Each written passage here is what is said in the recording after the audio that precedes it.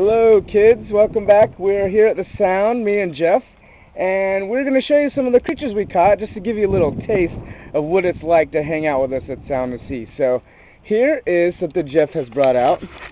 What is this, Jeff? This is a quahog clam, guys, and we go and we catch these and bring some of them back so that they can go into our tanks.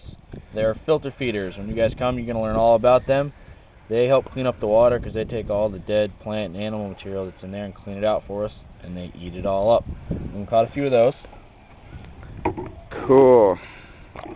We also got a little small whelk here. I'm sure you guys have all seen shells like this. And if you look at the bottom here, there's its foot. And this is what it uses to move around through the water like that. And when it finds something it wants to eat, because these things are carnivores, which means they're meat eaters, they actually have a small part of their body that comes out, attaches to what they want to eat, kind of drills a hole into it, and they'll suck it up into their body and eat it all up. These things can get pretty big, and everybody likes to collect their shells. And again, these are whelks, and a lot of them in our sound here.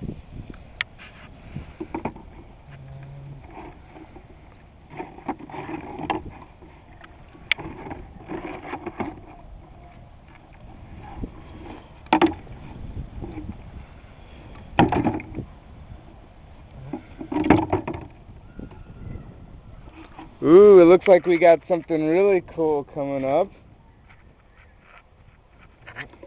Well, he's bit on my finger here on my glove, and you guys can see this is a crab. It's kind of big for the winter. Normally they're a little bit smaller this time of year, but we catch a lot of these, and it's a blue crab.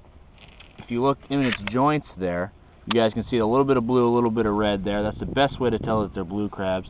And also, when they get a little bit bigger, they'll get some more blue on their claws right here.